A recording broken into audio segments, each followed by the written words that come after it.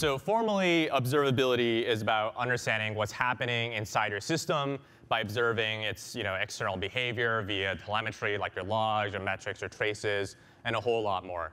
But put it more practically, the way I like to think about it is it gives you the clues, the hints, and the crumbs for you to follow when your favorite PagerDuty ringtone goes off, and it hopefully helps you bring to closing out your incident channel afterwards in a smooth manner. So that's really what we're striving for when we talk about observability. And of course, collecting all this telemetry generated by these systems at scale these days takes a lot of data. And as we've been hearing all throughout today so far, ClickHouse is incredibly well suited at big data problems. So it's no surprise ClickHouse has been trusted by a ton of different enterprises powering observability at scale, many of which we've been really fortunate to have here talking today in a few minutes, and as well as in attendance here in the audience. But before diving deeper into observability, I want to take a few minutes to talk about why observability sucks, or at least why it sucks today. Today, we still talk a lot about three pillars. That's kind of how we think about observability. You have your logs, your metrics, your traces, and those are kind of the supposed foundations of observability. But if you read between the lines, we're really saying, or a lot of people are saying basically a silo for your logs, a silo for your metrics, and a silo for your traces. And correlation between these different types of signals, the clues you need to put together to formulate a story to resolve your incident or problem, are all separated in different data stores. And correlation means at best, an engineer is looking at these three different signals on one dashboard, and they're using their timestamps to help try to correlate across the different signals. It's a really disjoint workflow. It's really three different systems duct taped together and slapped with the name observability on it. At least that's kind of how it's been done so far today.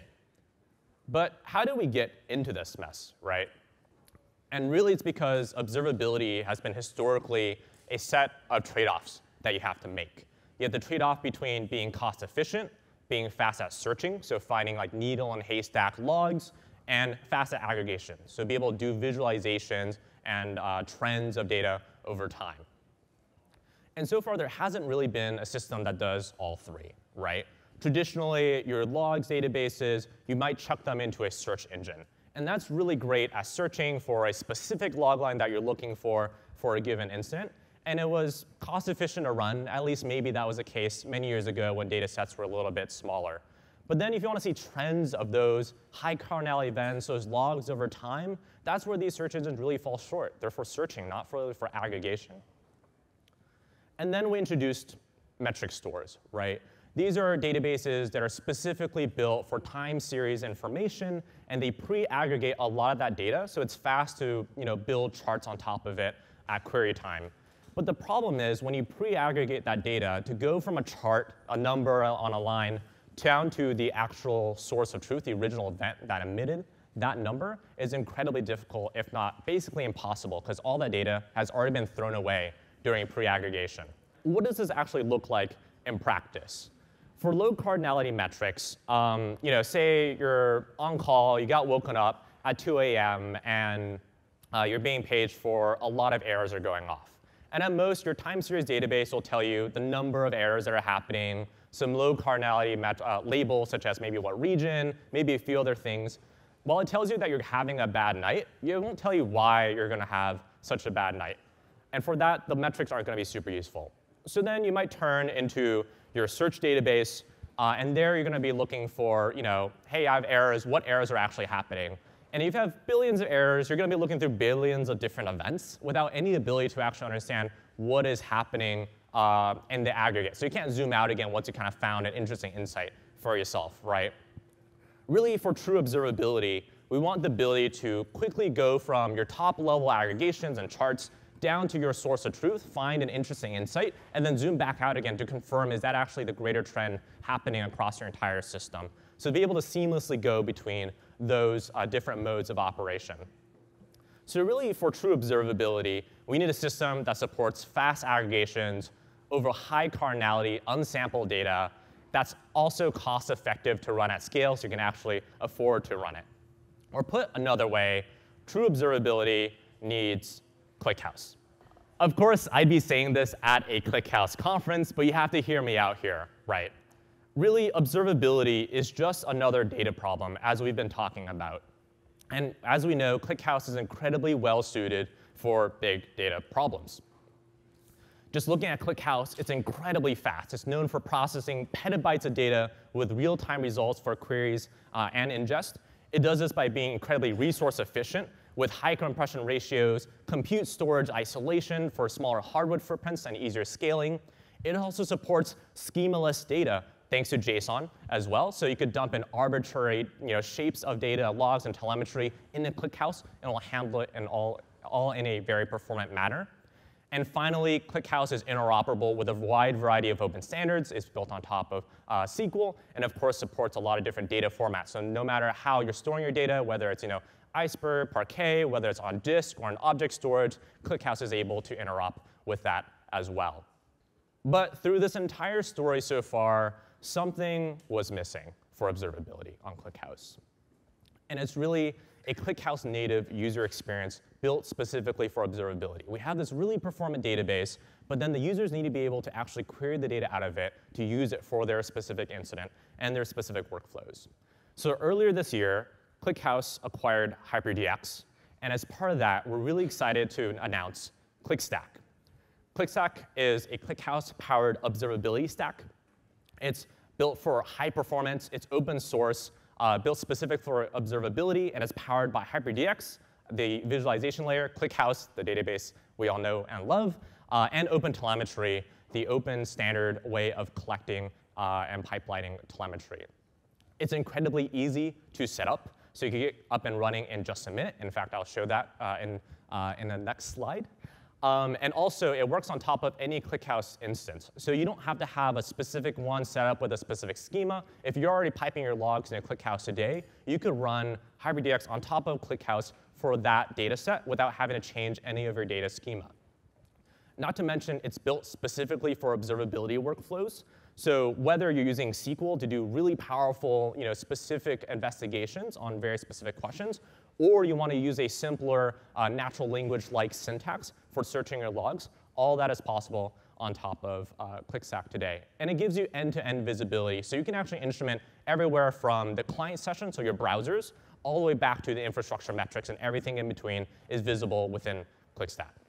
And of course, all these components are being built in-house or maintained in-house here at ClickHouse. So we're definitely trying to maximize the benefits of ClickHouse on top of this. And of course, it's open source and built on open standards of OpenTelemetry, so you can deploy and run this anywhere that you want. So that's a lot of talking and slides so far. I'd love to switch to a live demo of what it looks like. So this is my terminal. When I told the marketing team I was going to show how easy it is to set up ClickStack, they were like, why are you going to show one command running on the screen? But I'm going to do that just to show you how easy it is to get started. So you could deploy it in a single container. And here I have it running with just a single command. And it bundles everything with ClickHouse, OTEL, and HyperDX in a single image. There is a Helm chart if you want Kubernetes. There's a Docker Compose. There's various different ways of deploying it. But this is the simplest one to get started. So now that I have it started, I will go ahead and open up, it's a new instance. So I have to go set up the account. So I'm just going to create a very secure password. Let's go here, create, and then I'm already put in. It uses the OTEL exporter, so it already has the schemas being created under the hood by ClickHouse, which is already going to be quite performant for the use case. And there's an API key generated, so you can secure the endpoint as well. And just for this local demo, I'm going to really quickly send some telemetry over using telemetry gen, just a CLI tool for sending some example data over. It's going to create a few logs. And then instantly, I have it visible within the UI here. And I'm going to create another set of logs as well, just so that I can have a little bit of variety I can actually search on. And then shortly, we should be able to see those logs show up here as well. And to get started, to search, it's really easy. Just go in, type in hello, and there you go. You're doing your searches on top of ClickHouse. This translates it into a as optimized as we can SQL to run under the hood. So even though you're typing in a Lucene-like syntax, it's still running SQL under the hood on top of ClickHouse. Now, this is just a quick example of my local instance. I'm going to switch to actually an instance I have already set up to show a few of the other capabilities, or at least one of the workflows that you can do on top of ClickStack now. So say I'm running an e-com website, and I've been told, hey, there's some issue with users checking out on our e-com website recently. Can you help investigate? So I could go into the UI here. Let's just go back. I think it might be in like the past day or something like that. And here, there's like a lot of messages going on here. Even if I filter for errors, there's still going to be like a lot of different errors that are happening. I can see there's a clear increase in errors, but there's a lot of them, and it's not clear to me what's driving the issue here, right? So I can switch into the event patterns here, and it's going to show me basically compressing down all the logs we saw earlier into clusters of similar logs. And I can see very clearly there's definitely a trend with this new error occurring. This is old errors have always been occurring. There's a new error here. This is really interesting. I can click into this, see all the specific issues, see this specific error here. And then, of course, because we're correlating everything together in a single database, it means I can also see my traces from this error log.